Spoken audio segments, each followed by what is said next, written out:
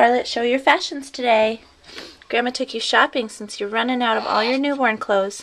Cute little hoodie with a giraffe, all these flowers and the matching flower detail. Oh, looking good, kiddo. Looking good even with your cross eyes. Even when you go cross-eyed, still pretty.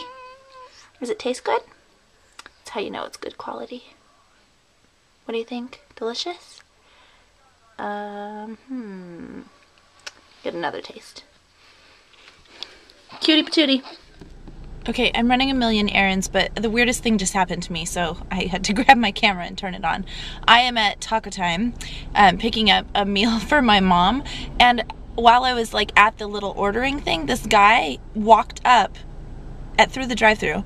This guy walked up and leaned against the like talkie box part and just stared at me. I don't know what he was doing. Then his phone rang, so he turned to answer his phone and started to walk away, and I happened to have my camera in my lap, so I picked it up and vlogged him walking away for a second.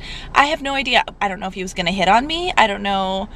I don't know what he wanted. He didn't look homeless. He had a really nice smartphone.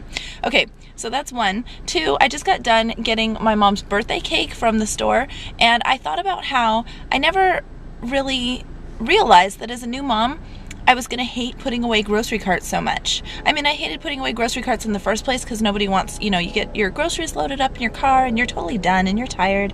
And then you have to go walk the little cart back to its little parking cubby in the lot. But now I don't want to walk 30 yards away from my baby who I just put in my car. So I used to feel all sheepish if I didn't put it away properly. And now I'm kind of like adamant about, you know, sort of getting it rigged up on the curb and not leaving my child alone in the car.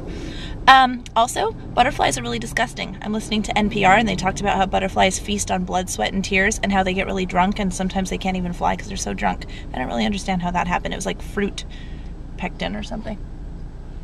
And lastly, whenever the Beeble stirs and I have to talk in the car to reassure her I'm still here, I find myself saying the silliest stuff and calling her the silliest names. Like she cried a little bit when I got in the car after I picked up the cake, and I was like, "It's okay, love cups." I roll my eyes at me. Yeah.